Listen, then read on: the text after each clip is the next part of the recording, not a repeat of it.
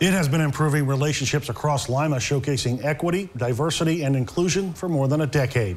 The Community Enrichment Dinner is set to continue that mission by this year's theme of Love Heals All. Chairman Jerome O'Neill says each year they want to give people a topic they can really focus on and to walk out with a different perspective.